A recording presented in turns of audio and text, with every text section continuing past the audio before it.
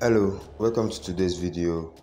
Well, in today's video we're going to be talking about what buy stop limit means and sell stop limit means and how to use them. So basically, I know most of us might know the meaning of buy limit, sell limit, buy stop, sell stop, but I'm not going to explain most of those ones.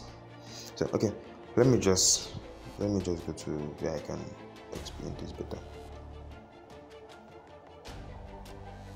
Place a new order. Okay, so this is it.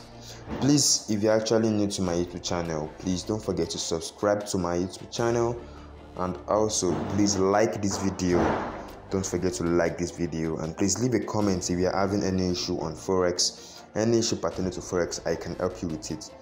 And also please give it a thumbs up. Don't forget to share this video with other people that are interested in learning forex and also interested in knowing more about the buy stop limit and the sell stop limit. So let's dive right in. So as you can see, this is my market execution. I'm trying to place an order. As you can see in the market execution, we have buy limit, sell limit, buy stop, sell stop, buy stop limit, and sell stop limit. So I'll just try and explain everything, I guess. So buy limit, this is your current market price. So what buy limit means is let me just start again. Okay, this is your current market price. This is your current market price. The price is coming from here.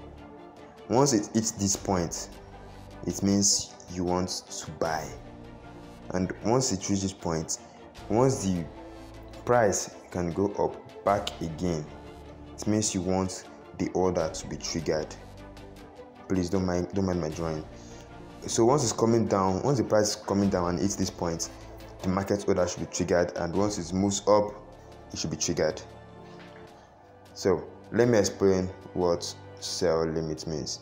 Sell limit is the opposite of buy limit. This is sell limit. This is the current market price. You want to place an order here, this point, so it goes up. So once the market price is coming and hits this point, the order should be triggered, as you can see. Okay, so sell stop.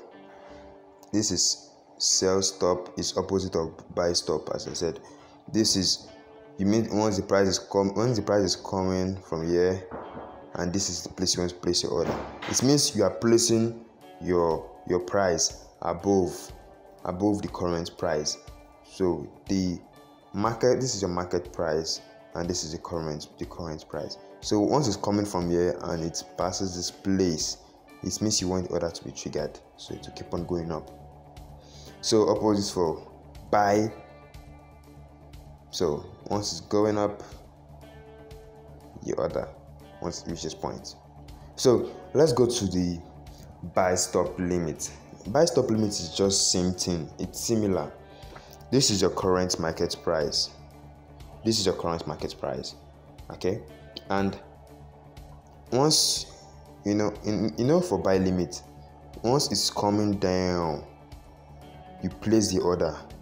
Then once it reaches up, the order should start. But for buy limit, no. Once it comes down and hits this point again, because you are placing another price here, it means once it's come down here, it's this point, and it goes up and it hits this point again, then it goes up and hits this point, then it should come down, then it can start. You get what I'm trying to say? It means you have 2 points. It has to hit this place, then once it reach up here, then come down, then it can start going up again. So that's what this buy limit means. So as you can see, let me just draw the line. Okay, let me say As you can see this red line here, let me just say this is my current, this is where I want to buy. This is my market price. It comes here, it hits here, then, and this another price here, it hits here, then come down, then it should start going up. So opposite for sell limit, sell stop limit.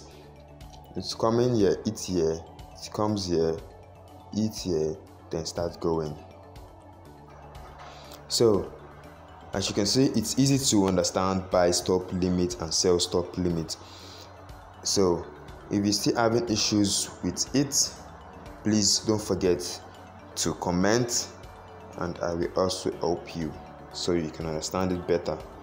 So that's it for this video. Please don't forget to subscribe to my YouTube channel. Okay, so as you can see it, I'm using this is the buy stop limit. You can see they said your current price, put your price, then put your stop limit price. As I said, put your stop limit price, then you can place your order. Same thing for sell stop. As you can see, same thing for sell stop. So that's it. Please don't forget to subscribe to this YouTube channel. I have more videos coming up next on Forex. So thanks for watching this video. Stay tuned. See you next week.